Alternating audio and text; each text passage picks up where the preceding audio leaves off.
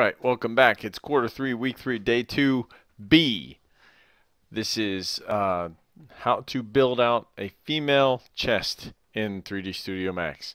So we're going to start out with the same basic structure as we had before, but we're going to add a little more geometry so that we look a little more larger in the chest area. The same basic concept applies.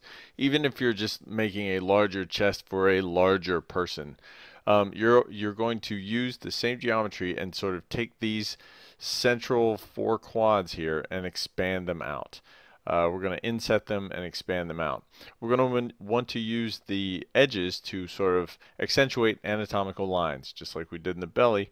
The breast, especially the larger they are, is going to be very similar to this sort of roundness. You can see how gravity's pulling this weight down. So you're going to need more edges along the bottom to sort of get that curve, and then fewer edges along the top.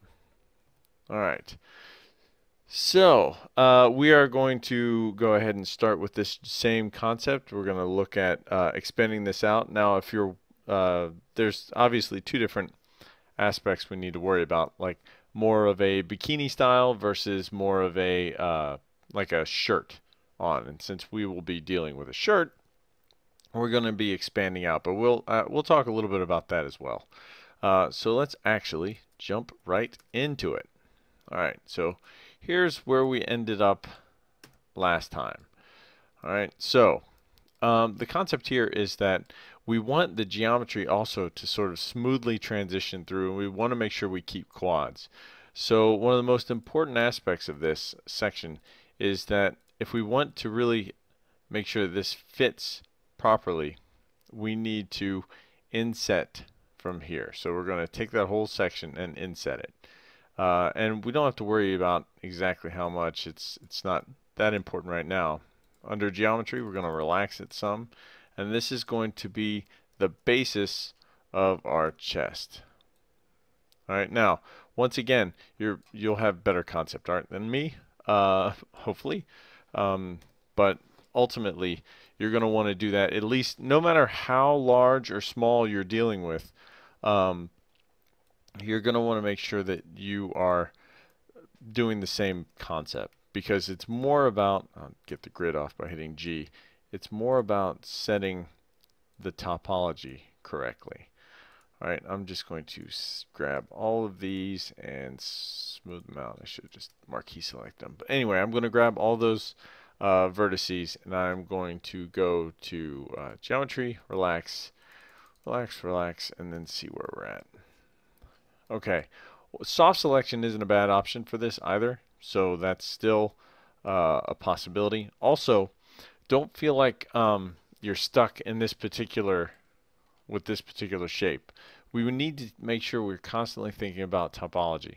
So we could, instead of having this sort of rounded out like this, we could actually do some connection here and work on where our edges are going to be. Okay, and when I say that, what I mean is this this edge, this sort of face section, should probably go ahead and curve on up and come back around. That would be pretty efficient, actually. We could add another face in here, connect these, and then bring this around. So it sort of goes from here up and around and back through. Don't be afraid of working through that. So let's go ahead and look at this. Now, if you're working on like a bikini or a nude character, you're going to want to have that definition and separation between the 2 breasts. Although most of our characters aren't going to have that problem.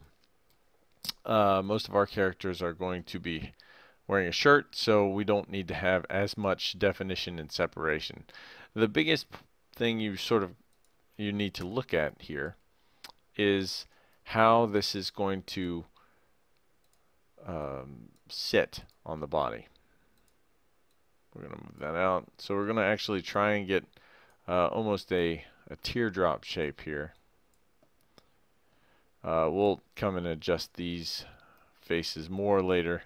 For now, we're just going to sort of smooth out the topology and try and get the right general idea going here. We've got these two here that are coming down like that. Obviously, my character is not really built for this, so my shoulders are more broad than probably what you will generally want with your female characters, but it's okay. For today, it's fine. No biggie. Come on. Undo. Whoops, there. Okay. So we are going to make believe here from the left view. I'm going to hit F3 so I can see through and see that edge. I'm going to bring that edge down and this down. And this from the front. Zoom. F3. Alright, and that from the top view, this is going to be sort of the roundness. Now, once again, from the front, depending on how large and how much geometry you're going to need, and also how much definition you're going for. If there's a large shirt, if you're wearing a shirt versus wearing some sort of like form-fitting garment, there's going to be a lot of difference in how you build this. If it's more of a nude character, you're going to have to insert more geometry. Okay, and you can do that through beveling or insetting. Insetting's probably the right way to go at this point. And then I can right click and then convert to vertex, so I can grab all those vertices and go into relax and get that going.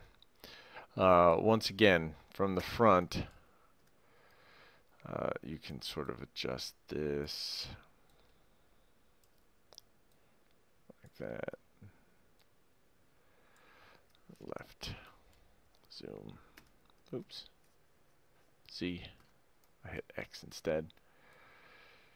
Alright, once again, you're going to want to make sure that that's the curving that we talked about before is happening. You want it to make sure that you're going to have more edges along the bottom so you get more of a rounded, like once again, teardrop shape, so it comes down at an angle. Once again, this isn't going to be a very long video. We're just sort of going after the general idea and trying to give just tips on it. So one of the things we do want to look at is once you have something roughly how you want it, the front, this right now is the biggest problem I'm having right through here. I really want this to be more of a smooth geometric transition through here. So I think what I'm going to do here is I'm actually going to go from the front. I think I'm going to take that and that, and I need to figure out how I'm going to transition from the pectoral muscle as it comes out of the breast and up into the armpit, and where it will sort of tuck in underneath the deltoid. And that right there is what I'm trying to figure out. So what I'll probably do is, in order to keep the topology sort of smooth through here, I think I'm going to go ahead and target weld these two. Now when I do that, and I may not be able to unless I hit 4, delete that, and then target weld the vertice. There we go. That gives me a 5-sided poly, so an n-gon. And as you know, those are bad, but it does help with my topology problem. So now I've got smooth faces that go all the way under and through here. I probably am going to want this. So now I've also got a transition from here, like that, into there, from the front. And let's grab these, expand it out. Actually take the whole thing, make it a little bigger, move it over like that. And then relax a little bit. Cool. These will come out some. There. Now, I've got quads through there. Quads, quads, quads. If you're having a hard time finding if you have an n-gon, one good way to do that is to take... Actually, I'm not going to do that right now. I'm going to relax those first and sort of see how that looks. I think what I'm going to do is connect those. So it'll give me two triangles, which isn't perfect, but at least it sort of starts getting it in the right direction. Since I've connected those, I'm going to need to, if I want to keep going, I could actually connect these, I think, and then I could get back to quads. Target weld. There. Grab that. Geometry relax. There. Alright, so now I can grab faces, go to selection, numeric, greater than 4, click OK, and look for anything that pops up. Check my old model. Alright, great. Cool. So everything's quads now, but it's still not really what I want it to be, because I'm not super huge fan of how that's turning out from the front.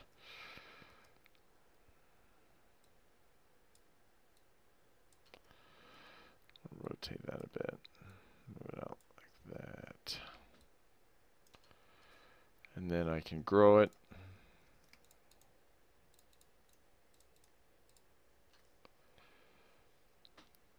Modeling, geometry, relax.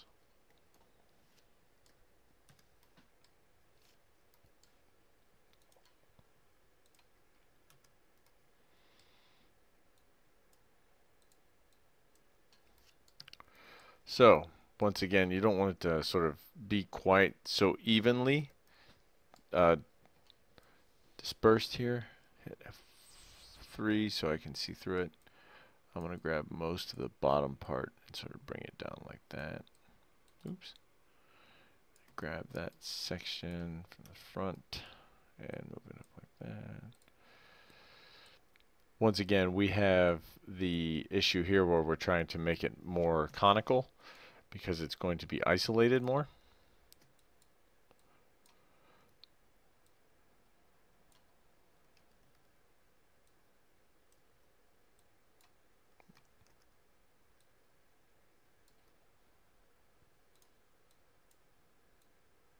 There. F3. All right. So once you have something that you're okay with, bring that down some more. Those over. This I'm going to bring over this way some from the front.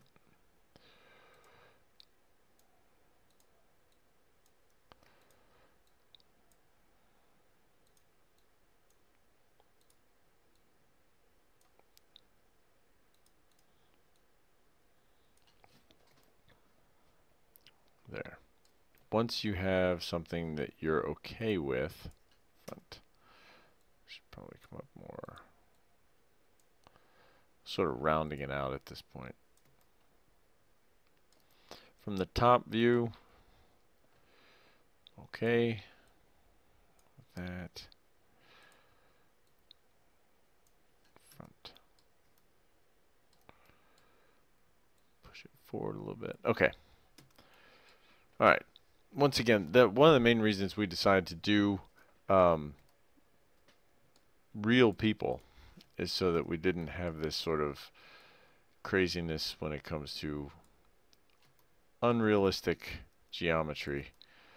I think this will be really helpful to sort of get grounded, and then we can take it from there. So, all right. Once again, I think my shoulders kind of make the whole thing seem a little weird, and that's okay. But there. It's sort of getting there.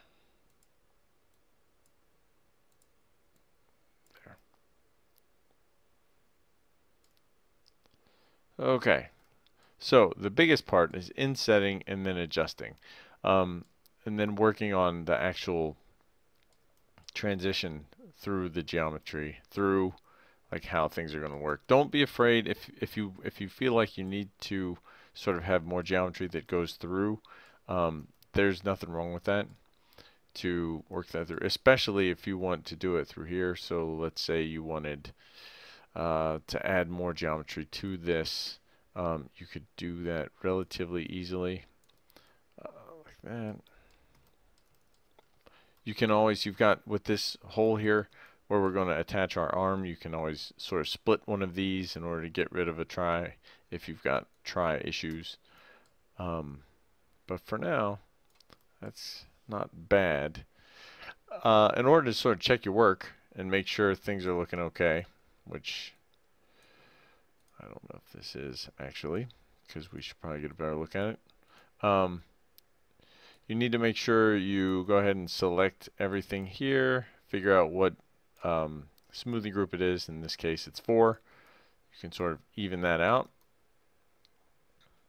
And then you can decide, oops.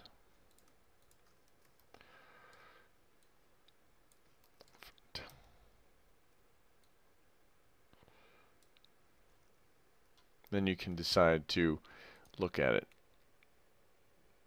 There. Okay, so now what I'm going to do is render it out. Let's see how it looks from a rendered perspective.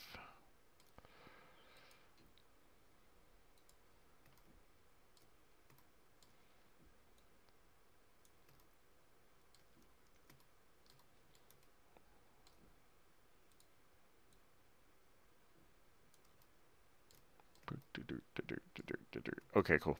It's not bad. Not bad. To get a better angle on it, go into your modifier panel. In your modifier list, type SYM for symmetry. Make sure you don't have anything selected, because if you do, it'll screw it up. There, symmetry. It screwed it up already. I'm going to delete it. Delete that modifier. And now select the object, symmetry. And then if it disappears, that means it's probably, and you can see there's a weird little line there. I'm going to go ahead and flip it and then see that the symmetry is behaving properly. Now, it looks a little weird, especially on me. I think if you were to look at this model and maybe bring the shoulders in a little bit, it wouldn't quite be so, I don't know, odd.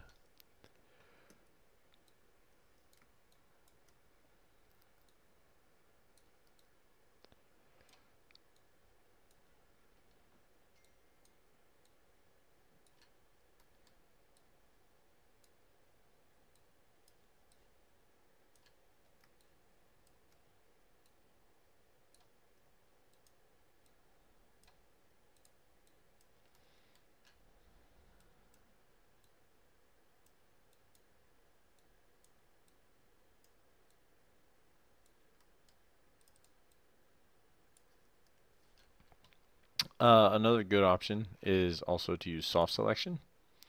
You can use soft selection and then adjust the fall off a little bit, so you make sure you're not getting any of your center first. Give a little more hips. And once again, for soft selection, you can do that. And then turn on render. Left view. Your concept art will be better, so that will be nice. Front.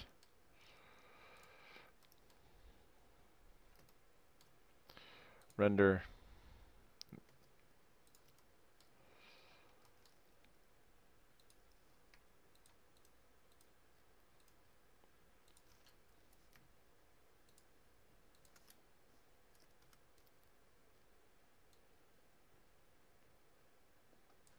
Now, for the front here, I'm getting a little ridiculous in size department. It will also, another thing you need to worry about when you work on soft selection, make sure as you work on soft selection that you don't get you don't set your vertices off the center line, because that will cause you lots of trouble later. From the front, I'm going to zero out that vert. Basically, any vert that got out of line is going to be put back in place by I'm basically just right clicking on the verts that are out and realigning them so that they're directly center. Because we are wearing shirts in our concept art, and this is sort of along the same lines for most of you, you're going to want to have this whole section be less defined. So we can take this section, all these three in the center part of the sternum, and move them out.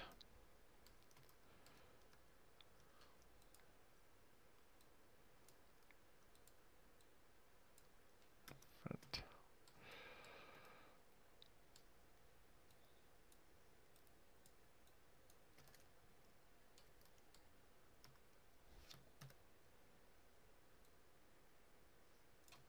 Not quite that much.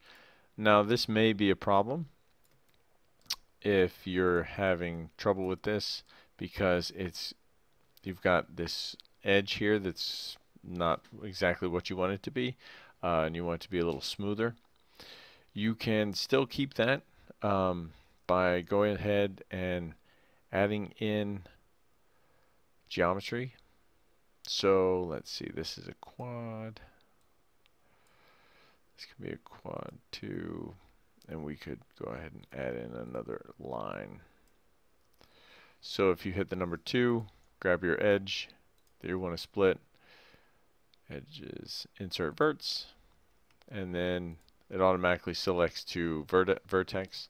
So now I can connect those, which gives me more geometry, which allows me to move these up and moves that up, and then it sort of smooths out that transition. Keep that roughly there, but all of this can sort of come forward like that. So now from the top, you can still have your transition, it doesn't need to be as defined. I don't want to get that too far out.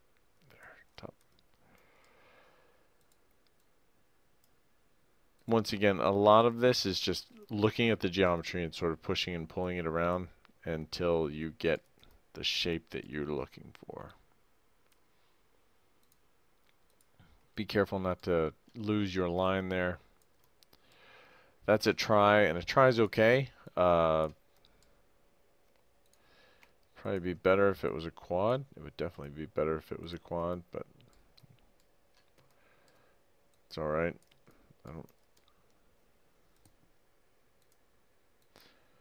Initially, I probably wouldn't have built this as an individual breast. I would have done more of a uniboob thing, where you've got, instead of pulling out these faces and then pulling them, insetting them, I would have just extruded them and then inset them so that they were sort of evenly spaced across without the definition of having that sternum that we have now. Either way is fine, though. It's not like it's that big of a problem. Probably come back some. Alright, anyway, that's basically it. The biggest takeaway is to make sure that you understand that you're going to be using, let's see, I forgot we're adding the shirt here. Is to just do your best to make it as smooth a transition as possible, while keeping in mind that the pectoral muscle rides underneath the fatty deposit of the boob and sort of runs through there.